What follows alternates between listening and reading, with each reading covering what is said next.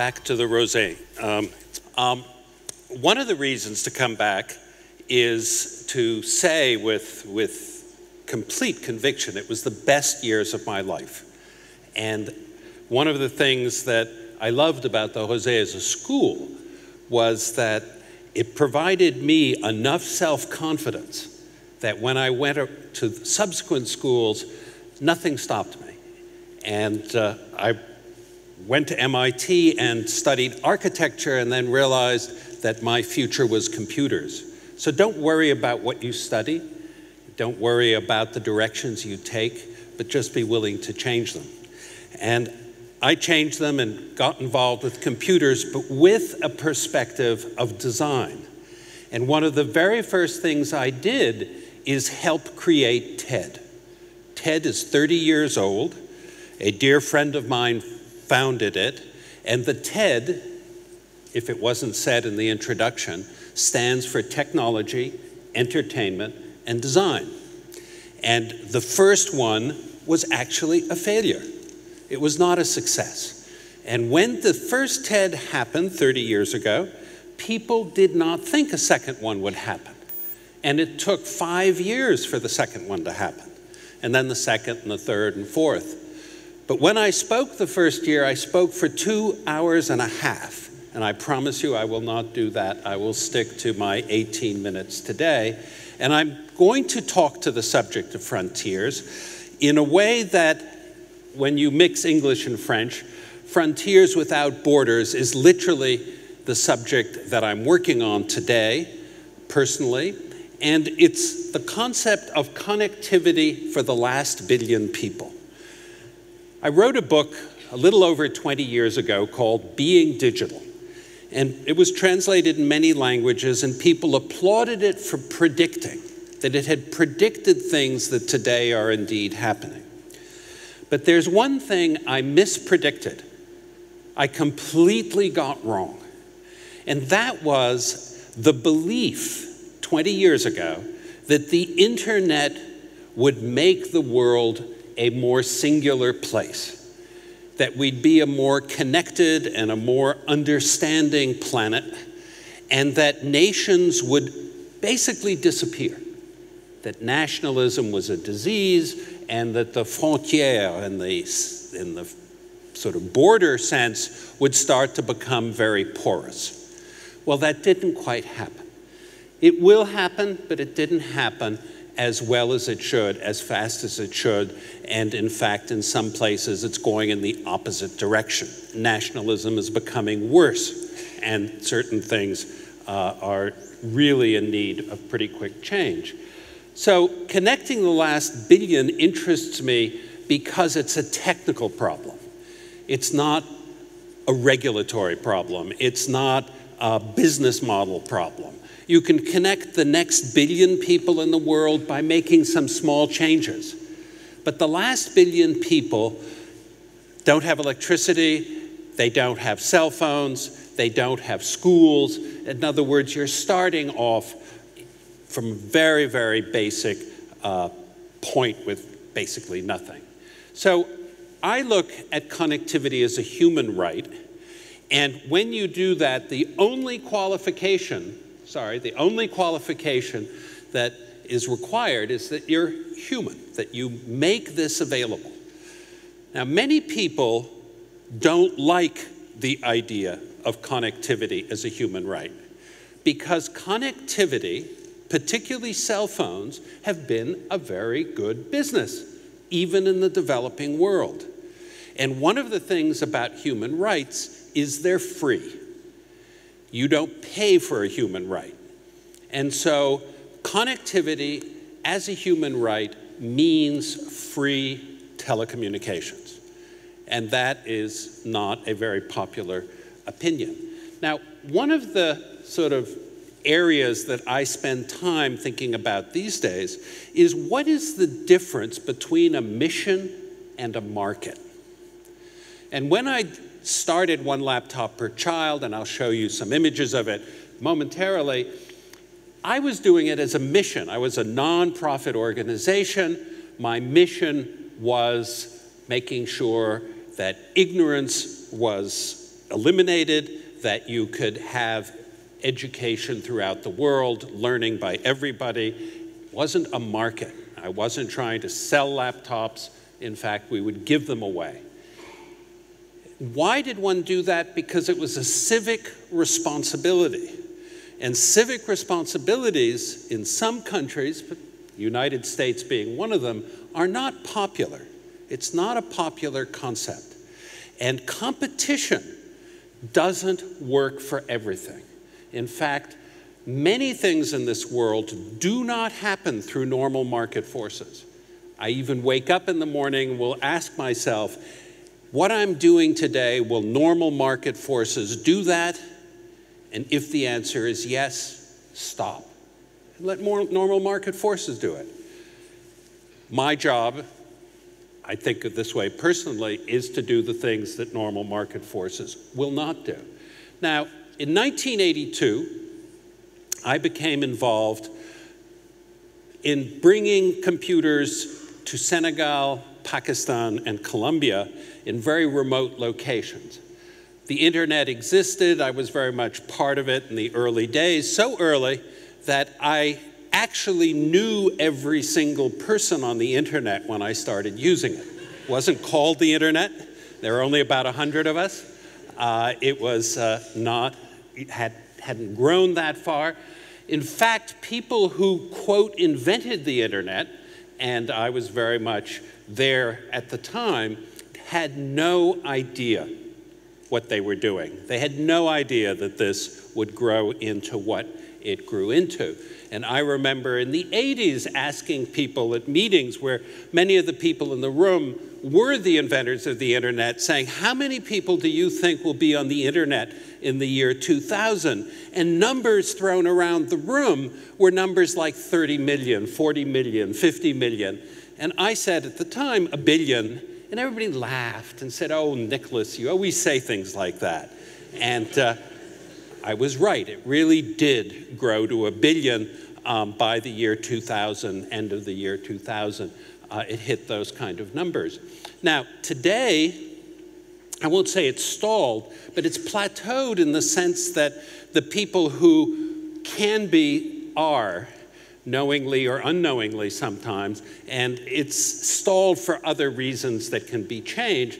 But back in 1982, when we were doing things, in schools like that, the kids, actually the kid in that image, didn't speak English, didn't speak French, but played that keyboard like a piano. And what we learned way back then was that there was no difference in that child's behavior on those keyboards with almost no instruction as there was the child who had gone to a very good school, maybe even the Rosey. There would be no difference in their ability to navigate and pick it up pretty quickly. And it was almost 20 years later that I personally got back into this and built some schools in Cambodia and connected them. Actually, it was my son who connected them. And these kids in that picture are in the village in the picture that had no electricity, no telephone, nothing, and an annual income of $40 a year. And when they took those laptops home that were indeed connected to the internet, and you can see a satellite dish in the back and generators, and this was all, there was no electricity in the village except in that school. And when they took those laptops home, the parents loved it because they illuminated the house. The kid opened the laptop to use it, and that was the brightest light source in the house. And I said, wow, this is real and metaphorical, and let's see if we can do this at a very, very large scale. And that's when I started 1 laptop per child. I don't want to talk too much about that except to just go quickly through it and say that the idea was to build something so inexpensive that every child could have one on the planet, and it also cranked and wound up and did all sorts of cute things. This is about 10 years ago. Did it with the United Nations. We were a nonprofit. It struggled because companies really didn't like it, but countries did. And this kind of picture is important because I wish I had the before and after. This is the after, but the before picture, imagine this teacher sort of standing with the kids in rows, and sort of corporal punishment is a little bit part of the education system, and the kids are too nervous to ask a question and everything's recited. And this is the way that they were doing it with the laptops. And these kind of images over the next 7, 8 years represented, for me, a pretty good example of what could happen if you put learning more in the hands of kids. Because when you dropped off, and in this case we did about 3 million of these laptops, the kids picked these up very, very quickly. So I ran an experiment, and the experiment was the following. Could you take this to an extreme? The extreme would be to go to a village that has really nothing. There are about 100 million kids in Africa, maybe even as high as 150 million, who are in villages that are over 20 kilometers from a school, from electricity, from all these things. And what would happen if you dropped tablets off in these villages with no instructions, no people who knew anything about them? Could the kids take it from there? So we did that. We dropped the tablets off. Now, the only piece that I have to tell you is one day before, we brought a solar panel into the village and showed an adult how to connect it to a car battery and sort of leave it outside instead of inside. Otherwise, left the boxes basically at the edge of the village, closed. The difference was that these tablets were hot in the sense that when you touched them or opened them, it recorded what you did and so on and so forth. It took 2.5 minutes for the first child to find an on-off switch, to find out really what was, how to turn this on. It took 5 days for them to use, on average, this is 25 kids per village, 50 apps per day. In 2 weeks, they were singing ABC songs, and in 6 months, they hacked Android. No literate adults, no school, no help, nobody coming in telling them what to do. Once a week, somebody came in and swapped SIM cards so that we could download their activity and observe from a distance. So when I saw that, I said, well, this really is a message, at least to me, that connectivity is the missing piece. Because these tablets, now they cost about $49 to make. You could drop them out of airplanes, you could make them, all sorts of things you could do that make that not the problem. So I decided I would look at the problem of how do you connect the whole world for free? Now, free means that somebody else pays, in this case, the $2 billion. But $2 billion is not a big amount of money. It's what the United States was spending in 3.5 days in Afghanistan. So 3.5 days in Afghanistan and connecting the whole world are kind of, if the money were fungible, that's not a very big number. And the idea really comes from Switzerland, and that's why I will dwell on this particular slide. And it's the line item called a flower box theory, because you can put satellites up, use pieces of existing satellites, launch your own satellite, do all sorts of things, and we're looking at all of them, and get signals basically everywhere. But the question is, how do you distribute that down below? How do you get somebody to receive the signal, because not everybody can be a satellite the size of this carpet or a little bit smaller. You want to distribute it. And the concept of viral telecommunications really, to me, comes, and I lived in Switzerland a fair amount after being at the Rosey, and I remember driving through villages, especially in the spring and the summertime. And one of the things that you notice when you drive through a Swiss village is that it's really quite beautiful, because, amongst other things, but particularly because of the flower boxes. And you realize the theory of flower boxes is that each person, for what totally different motivations, is planting some flowers in one or two or however many flower boxes they may have. And not all flower boxes are perfect. Not all, they didn't necessarily coordinate them. But as a group, as a whole, where many people are doing little things, it works. It's an example of viral communications in the sense that a lot of people are doing little things that collectively work, and you could do the same things for telecommunications.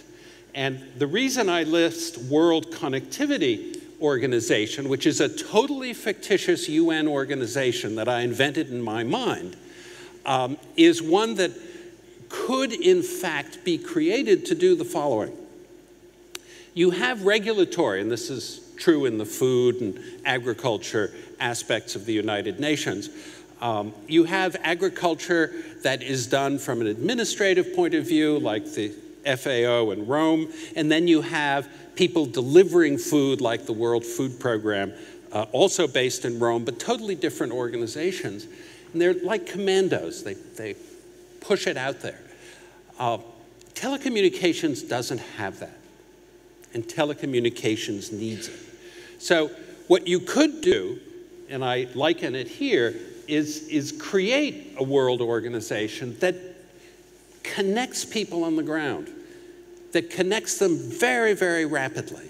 Because the last billion people, if they're connected, will leapfrog what would otherwise take an enormous amount of normal, traditional kind of development.